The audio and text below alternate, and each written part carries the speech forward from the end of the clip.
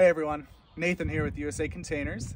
I'm going to show you how to install the solar panel that's going to come with the fan-shaped light that goes inside of your container.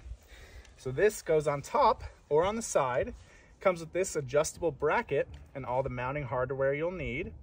What you'll do is drill a hole through the roof of your container to feed the wire through. You're going to seal that up with caulk or silicone.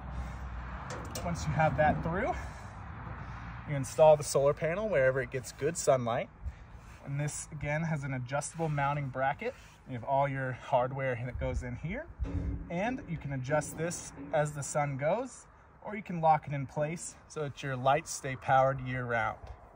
You can also mount it on the side. Same kind of process. Come to the side of your container, mount it like that so it has good access to the sun. Again, you have the adjustable capabilities, the wire going through your container inside to your lights.